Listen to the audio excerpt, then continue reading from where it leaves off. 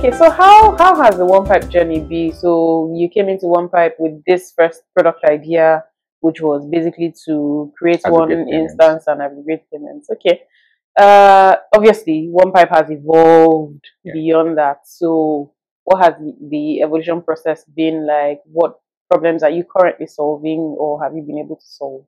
So as you know, for most startups, it's a journey of trying to find your footing and a place in the market. Yeah. So original thesis, aggregate payments. Let's go. Change to aggregate payments for large enterprises. Let's go.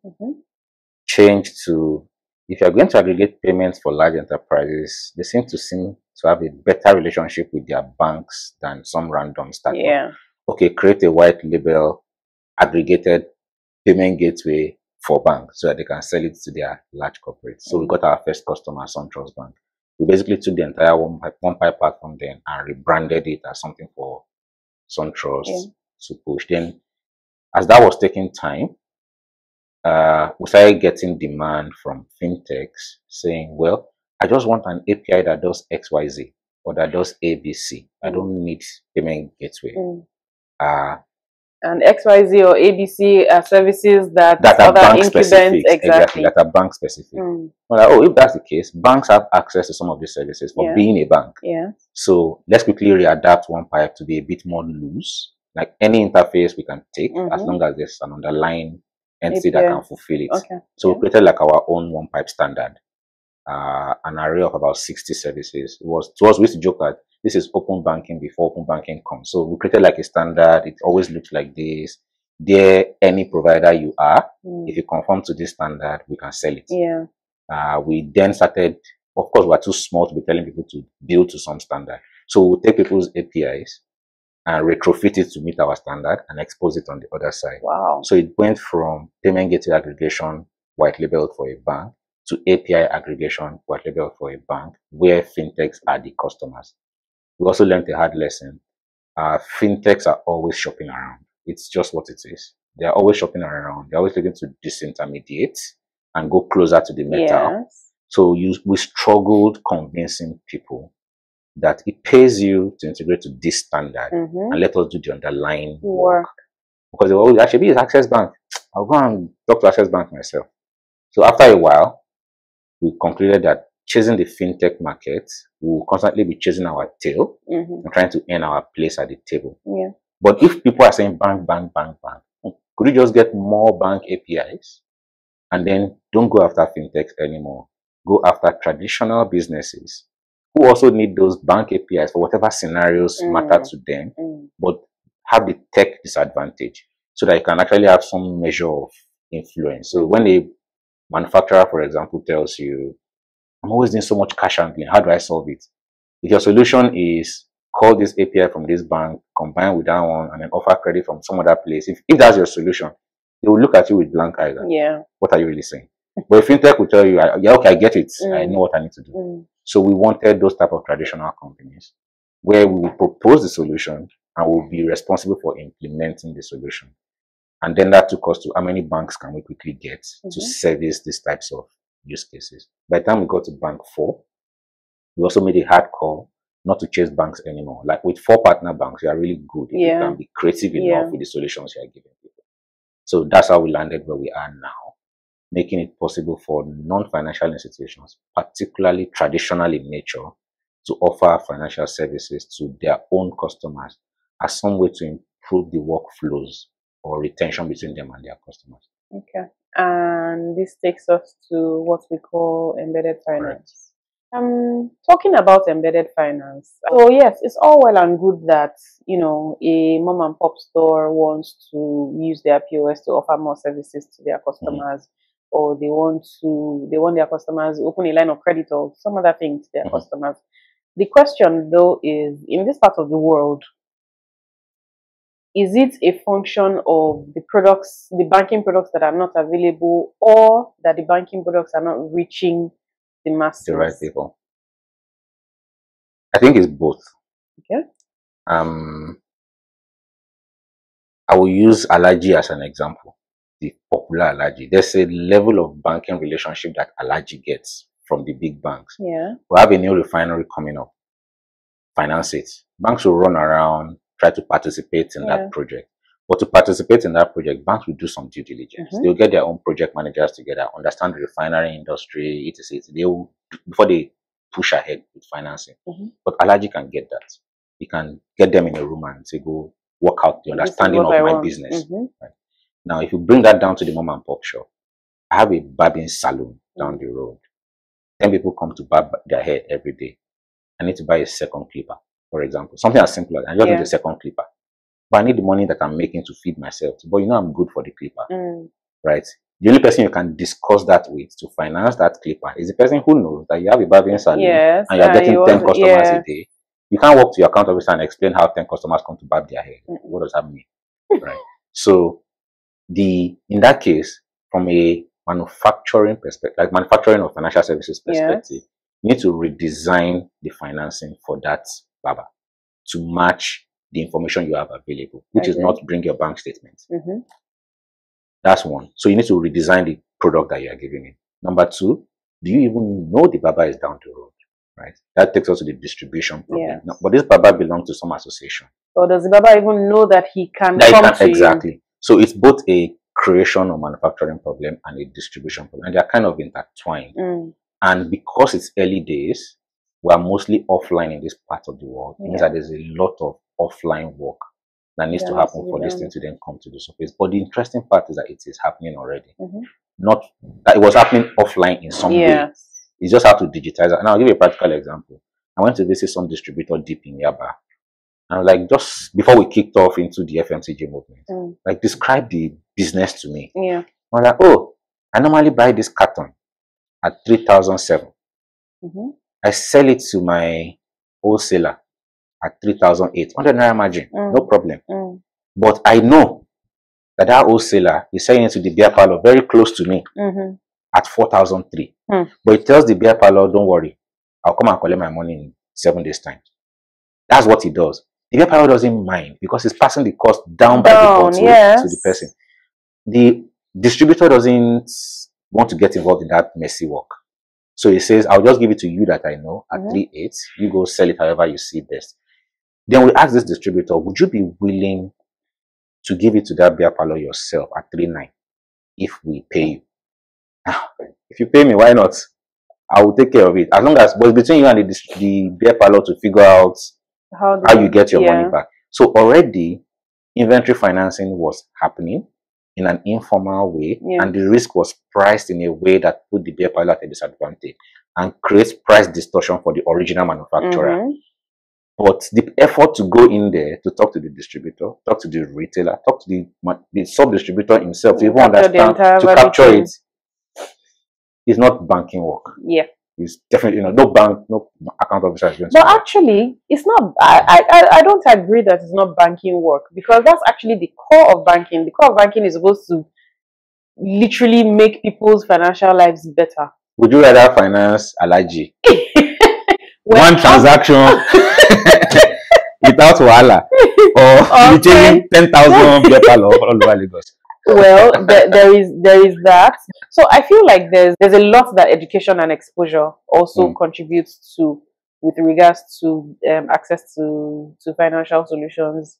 Because these beer parlors and others that you just talked about, for instance, a lot of these people don't even know that they are able to walk into a bank and request for certain services. So, in whose interest is marrying this value chain in the long run? Is it in the interest of the bank, or is it in the interest of the end user or the fintech who is providing the service? I think it's in the interest of everybody. Of course, that's the politically correct answer to give.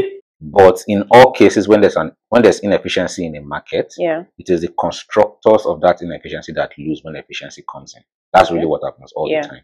So in this case, a bank that is financing Alaji several millions of dollars could finance an MFB instead with, if possible, the same amount of money. Instead, and this MFB will go deal with the mess and service the financing that was provided, right? The bank has gained. You have still taken care of that portfolio. You've still done what you're looking for. So you gain because your business is kind of expanding. The MFB is fine because they have more liquidity to do what they need to do now. The beer parlor is fine because this thing I used to collect at 4.3 before. They say they are giving me at 3.9 now. Awesome. Now that I'm getting it at 3.9, if I'm not greedy, I can stop selling bottle exactly. at 400 and do 350. Exactly. The manufacturer is therefore happier. My price distortion is almost fixed. But then somebody just got the short end of the stick. It's better we don't know who that person is today. But whoever was giving the carton to the beer parlor at 4.3, the middleman. Yeah, so like you keep saying, as long as everybody is not greedy, there's enough to go around. But to even be fair, we talked to some of these supposed middlemen. Yeah. And we're like, maybe you had to pay the distributor. Yes, I had to pay. So but then you don't get your money from this guy. That's why you price it like, yes. What if I pay the distributor on your behalf and just tell you don't oversell too much to this guy? Does that work? But you still help me chase down the guy to make sure he pays. They like it. So effectively, if you were making a margin of 600 naira per crate with credit risk, now your margin is down to 300, but you sold the credit risk to the MFB. Then you're happy. Why not? Yeah, why not? Okay, that's a very interesting way to look at it. Okay, so does this describe your grassroots banking product? Correct. So this is at the core of grassroots banking. So the principle of grassroots banking, we're playing with the name now. I want to call it benefits banking. Sorry. The play with it is within a value chain. If you introduce a bank account in there, if you find some way to get people to digitize their cash via that bank account somehow, that way is the hard work today. Or you find some way for them to digitize that money, let it just pass through the account somehow. Can you therefore get the provider of that account to underwrite credit, to create savings plans that match their behavior within that scope? So that's today what grassroots banking is. So we allow manufacturers, for example, to provide accounts to their distributors, provide accounts to the downlines after the distributor. We deploy human beings to teach these retailers. I see this account that you just got. You can just stop by that POS agent and use it to pay your wholesaler or distributor when you want to pay for stuff. When you do that, we move the money immediately in and out to the distributor, but you have created a trail with which we can have a discussion with the MFBs that we work with to say, this guy is moving X cartons a day, right? All you just have to do is this cash you just collected, stop by that POS, pass it through the system. The next time your crate is coming, you'll be told, maybe you don't want to pay now, and the answer will be yes, and you'll be fine. So that's the thesis around grassroots banking. And this is just one example in FMCG. We've seen the same thing in agriculture. There are farmers in the north today who their harvest is coming 6 months time. But then there's a supplier, there's a buyer that gives them input. As long as you commit to sell to that buyer at the end of the season. If you're going to give me half of the rice you are producing, it's on me. When you need irrigation to support you, when you need fertilizer to support you, right? But I can only do that when I've come to your farm, I've seen that you're doing the right thing. The buyers do that, right? Since they're already doing that, can I tell the buyer, stop handing cash to the, and there's insecurity, stop handing cash to the guy, pay it into that account that you gave him, and he can always go withdraw it. Because you're passing it through that, we will tell the MFB that this buyer doesn't need to be funding this farm. Would you like to fund the farm? Okay. So these accounts that you create through the grassroots banking process, well, benefits banking now, is not a virtual account. It's not a temporary virtual account. It's a full. It's real. Yeah. Okay. Interesting. It's an actual bank account that sits in a bank. To spare you all the details, but we do interesting things like, because it's an actual bank account in a bank that is unknown, it's an MFB. Because it's unknown, at times it helps for brand recognition to attach the virtual account of our commercial partner banks to it. So you can tell the farmer you have a Fidelity account. But it's not really a Fidelity account because the deposit sits with the MFB. But if he likes the name Fidelity, tell him it's Fidelity. If he likes the name Polaris, tell him it's Polaris. But the value still sits with the MFB that holds it. Okay. And if he doesn't mind the MFB, no problem now. Your account will support microfinance bank or TCF. Is grassroots banking the same as agency banking, or what's the difference? I haven't thought about it this way before. Well, if I'm on the spot, I'll say, let's say grassroots banking is agency banking 2.0. in a sense. Today, most of the agents you see, and it doesn't matter who you talk to, offer two primary services: cash in, cash out. That's it, right? Why does it need to stop there, right? Can an agent offer cash in, cash out, loans, deposits, savings, etc.? Can the cash that is going in be recorded on behalf of the guy who brought it, not on behalf of the agent? Because if it's recorded on behalf of the guy who brought it, then now he has a digital trail that is useful, right? So in my view, and we also deploy agents today, but they don't do cash in, cash out. Like if you give money to agents of any of our MFBs today, they're taking that money, putting it into the same account that is yours. And if you were owing somebody, we already have like concept like mandates sitting around on the account that will sort out the payment, but that money has passed through. If you were taking a loan, it will credit that same thing. When the agent wants to give you your loan, it's coming out of the account that was credited. So you have, it's yours. So the difference I say is that when you go to a classic agent, you hand over your cash, it does something. And you're out of the loop. Exactly. When you go to any of our MFB's agents, if you hand over your cash, it's for you. Then that is like you have an account. At some point, we hope you will ask, can't I use this account for myself? Oh, that makes a lot of sense and solves a lot of the identity and credit issues that we have. Okay. So when you started OnePipe, there was a vision. The vision was we're going to aggregate payments, or we're going to aggregate financial transactions. How did you decide on? Because obviously it wasn't a one-size-fits-all thing, and it wasn't one service that you wanted to provide. So of the array of services that you wanted to provide, how did you prioritize? How did you decide what happens first?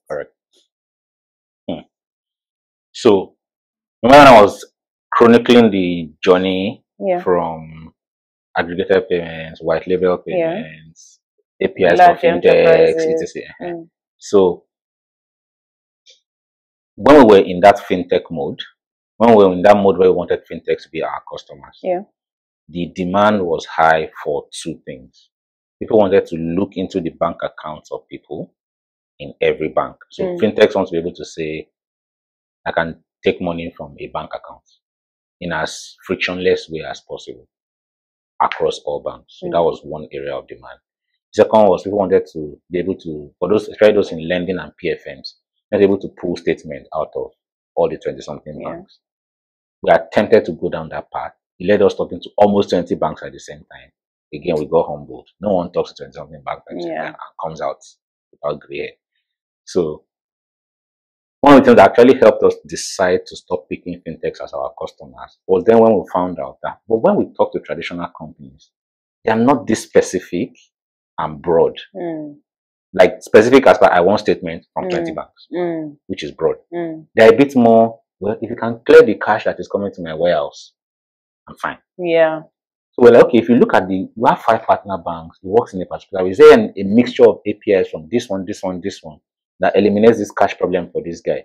If we eliminate this cash problem from this guy, is there a lending partner that can say, well, I'm ready to do credit now? When we did that bit of introspection, we realized that we actually don't need all 20 banks anymore. 1 or 2 good lenders, 1 or 2 good banks, some operational work on the ground, the cycle is complete. So we prioritized on APIs for account opening. Because we open those accounts and we operate them, then we can do everything on the account, credit, debit, whatever you need to do on the account. And we don't need to open accounts in 20 banks. You just need to convince the manufacturer that this is the bank that we're working with. Once they say yes, we are home and dry. So we as long as it works, they're fine. Exactly. Who is your target customer today? Manufacturers, agro value chain, like buyers, people that buy from farmers. Distributors themselves. And these days we have a few airlines that we're working with. Oh, interesting. What do you do with airlines? Virtual accounts for payments. That then leads to credits to finance your next trip, as long as you're loyal to that airline. Makes sense. Interesting. So I'm like using my cash to buy miles. Exactly. Nice. Okay. I see that in all of these, none of them is a tech company. Well, they're all tech-enabled, but yes. They're not going to start integrating to some bank. They're not even interested. Are you selling tickets or are you not selling tickets? Exactly. Which because so you're positioning yourself to be able to solve problems for people who can't solve it, not for people who Have options. exactly. Yeah. So yeah, it makes sense. Okay, so what was your approach to acquiring these customers that you mentioned? Our partner banks have been most helpful, step Okay. one. And I think it was one of the best places that has worked out well. Like these businesses have banking relationship with some bank already. Exactly. There's some credibility there when a bank comes in and say, hey, I can now. Yeah. So we found that to be very helpful. Like a lot of our customers came in through the bank channel. That's one. But then once it starts to get bespoke and need some more thought, some more engagement, some of those banks pass them to us and say, I don't know what these people are really saying. Please go and meet them and understand what they are saying. In those scenarios, then we take on those relationships by ourselves. Okay. Then our investors have been super helpful. Like they send customers to us. Then, as you know, customer leads to customer. Yeah. If you do something well for a nice guy, for a guy nicely, he tells you, okay, there's other thing. Yeah. Okay. Makes sense. So from the inception of OnePipe, let's focus on OnePipe now, to now, how would you say your marketing spend has been? Like in the beginning, how much were you spending on marketing? Just ballpark. Almost non-existent. Interesting. Like if I tell you that our entire marketing spend in the last 1 year is less than 200K. Dollar strike. Oh. Because I'm in thinking, fact, from inception, Okay. like less than 200K, it sounds weird, but I know it's debatable. Like people will say, yeah, that's not the right thing to do. You're supposed to spend money, but then it depends on the kind of service you're providing. Exactly. So we're like, okay, one, like you said, who are our customers? What kind of marketing can reach them? What kind of message will get them to give us that meeting? Which is really what we're looking for. Give us that meeting and give us that attention for 2-3 months. Like what would drive that? We concluded that the typical spend in marketing won't do it. It'll be like spending money on brand building when you are not yet known and you don't have a few reference points to point to, could be weak. Like buying Google ads when nobody knows you. So first build out a customer base that is loyal, that is happy. Yeah. Then help the partner banks that you are working with to announce their own products, which gives those banks the power to then engage the customers on your behalf. Now, once you have a reasonable base, then you can say a little bit more about yourself. Like that's the approach we took. And then, like before we decided to start deploying money on anything comes, we've been studying. There's some article I found around how Elon Musk has a marketing approach when you're in a new category, that you should deploy your capital, not preaching yourself, but preaching the category. Right? So if embedded finance is the thing, and people are still just trying, what's this thing? So become a thought leader. Yeah, so promote the concepts with little emphasis on yourself. If you're promoting the concept with little emphasis on yourself, it then means, how do you promote such a thing? It's not billboard. Billboard don't really do it, right? So it's things like sponsoring events, gathering top leaders to your room and explaining the things to them. These things don't cost as much as the normal ATL you are seeing everywhere. So we chose that approach instead, and we retained a PR firm. Okay. That then put a plan together for us to execute on that. And that's what we've been running since February. Okay. So far that's cheaper. It gives us the credibility we need to close out some of our pending customers. And then we think on the back of that, we can then do more. But again, like an Oga we have used to say, when the facts change, it may mean that there's a need to be a bit more adventurous in communicating. Yeah. We may or we may not. But for now, what we are doing, we think is what we should be doing at this stage that we're in. Okay. Okay, so you talked about how your partners have been very helpful with customer acquisition. How about on other perspectives, things like licenses and certifications? So in fact, it's been helpful on many fronts. So at the beginning, you are just OnePipe, right? Why should anybody deal with you? Yeah. When I say, no, I'm not really OnePipe, but just the tech for Polaris Bank. Oh, okay, so it's Polaris Bank we're dealing with. And then that brings people in, they're a bit more comfortable. So essentially, we were leveraging the license of the banks that we worked with. Okay. Then recently, we got our own PSSP AIP, which is nice to have, but hasn't changed much. You're like, okay, so you have it. Has it increased the customers coming to you because of it? No. Are they coming in less through the banks because of it? No.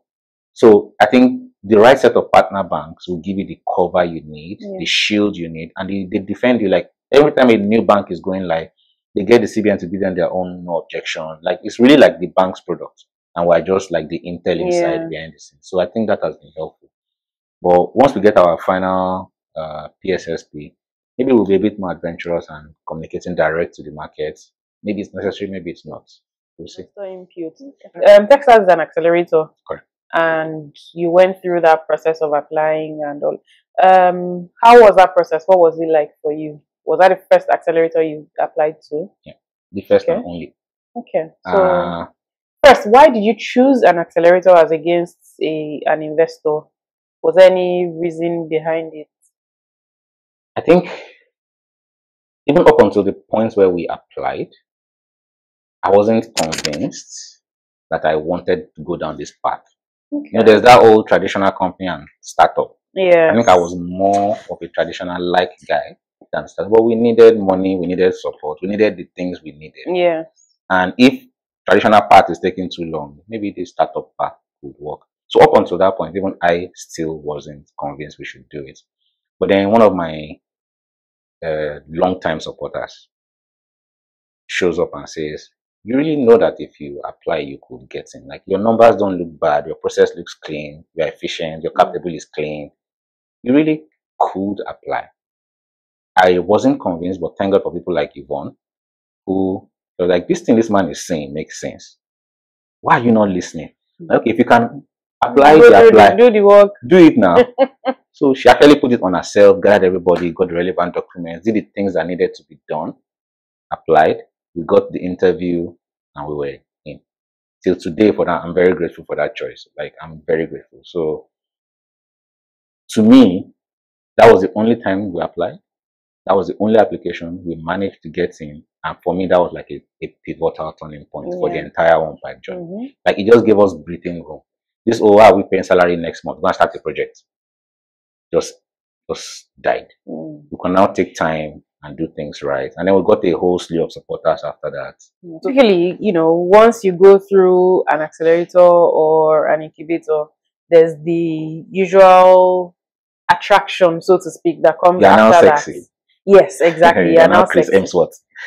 So, how did you, because I can imagine you were getting calls left, right, and center, people wanting to bring in money. And so how did you align OnePipe's goals with all of those distractions, and what was the next thing that you do? How did you navigate through your next steps? So one of the things we learned at Techstars that I'm again very grateful for: don't take money you don't need.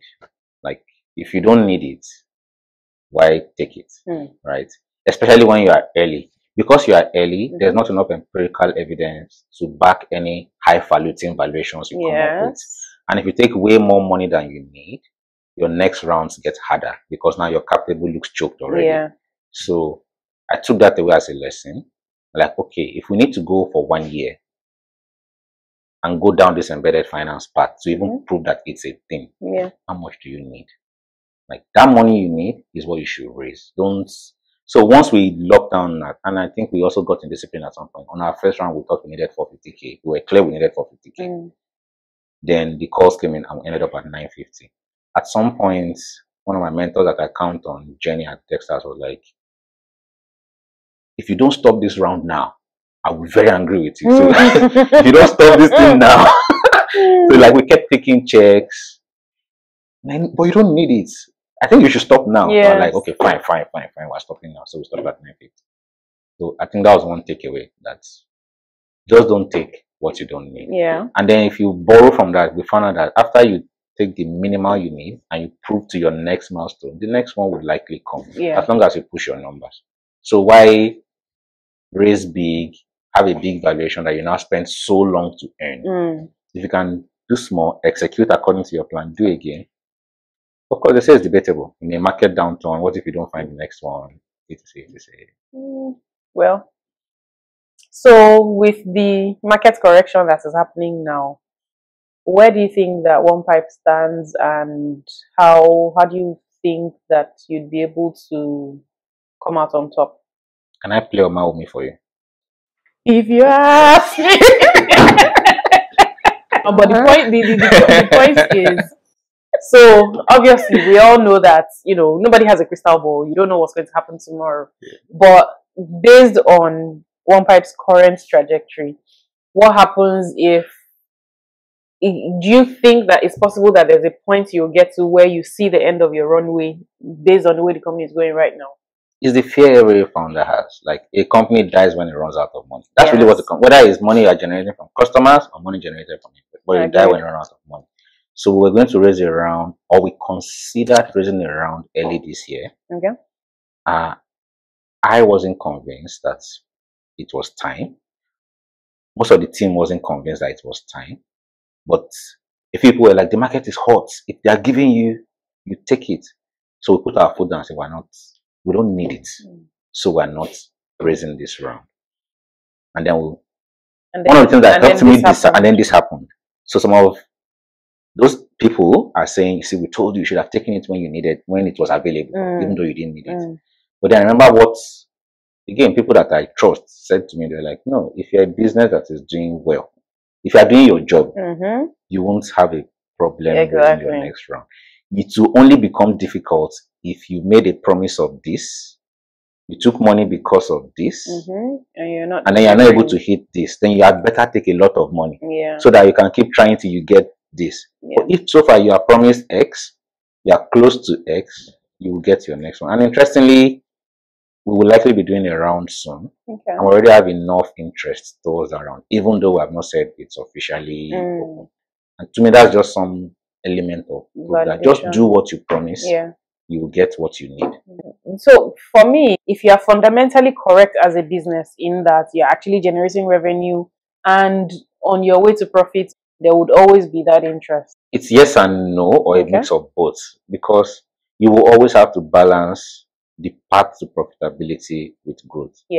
And depending on the appetite of the kind of investors you have, some would like to say, if the market is big and you are sure it is big and there's some kind of moat around it, go for growth. We'll do it. So that's what I mean. But that's risky. It's risky, but the point is there's a clear trajectory. It's not a situation of taking, I don't know, $100 million and spending 90 million. No, but people do this today. People do, and you see bloated marketing budgets, a lot of employees that may not be adding value. Exactly. So if you're able to continue to run lean regardless of how much money you raise, and keep on track, then it's a discipline that will suit you much later.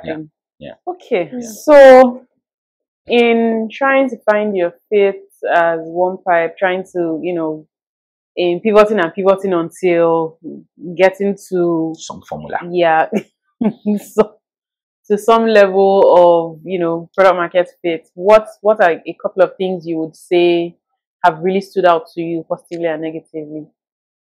Negatively will be on the personal front, and I would say you will change. Like, that one is now clear. Like, if you thought you believed X, are you sure it's not X minus 1? So that will happen.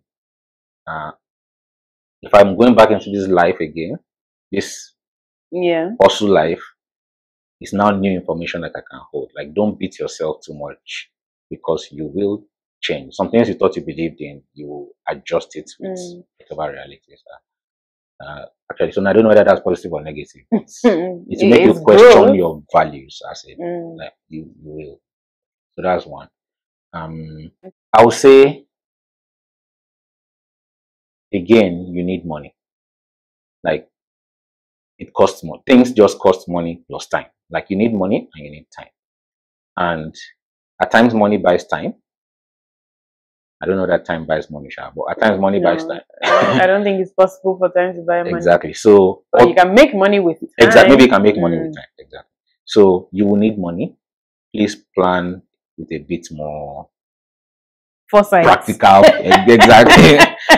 I remember that even if you are cutting your coat according to your cloth, somebody can call you one day and say, "Oh, somebody needs money somewhere." Exactly. Then I've learned the power of people. Like, you can't say it too much now. Like, you can't oversay it. It is what it is. Like, you really can't do these things on your own. You need to have a handful of people around you that you can nearly absolutely count on. Yeah. And then those things you can't do, they do. When you are going the wrong way, they actually, Baba, no be like that. Like, you need those kind of people around you. And they are rare and hard to find. But when you find, you need to put in your absolute best. And we're on this journey together. You're one of the trustees of the Open Technology Foundation that has been a major advocate for open banking in Nigeria. Yeah. Okay. Did that happen before OnePipe or after OnePipe? How did they feed into each other? I think it's before OnePipe. Even before I left InterSwitch, they had always circulated some stuff. I'm like, do you even want to support this also? But we're all not very serious. But yeah, so I think it's before. Before it was. It was. So do you think that that was a major contributor to even the addition of your OnePipe? I think so. Okay. And I think there's a bit of overlap as well.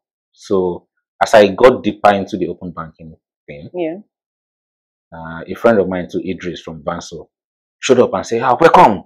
Let me show you something. There's this thing called PSD2 in Europe. And he opened his laptop and like, bank can give this API. Bank can give this API. Bank. Are you sure? So he's all over Europe now. So those things help me shape that. If this thing exists, so many things become possible. Like, so many things become near reality if it truly exists. So I started digging deep. PSD2 in Europe, open banking in the broader, PSD2 in UK, open banking in the broader Europe, UPI in India. So I started seeing this pattern. Like, it's like this is some kind of movement. And when movements like that start, it almost always ends up coming and becoming mainstream. It's just a matter of time now. So as I looked at the PSD2 spec more at that time, this pipe thing you are doing, you probably need to broaden it. If this thing is truly coming, you probably need to broaden this your pipe to be a bit more flexible and extend it. And then as we started working more on open banking in Nigeria, and we're speccing out what we think the standards could look like for Nigeria, to be fair, I borrowed from that. So I was involved in the specking for this one we did too. So I was borrowing from that.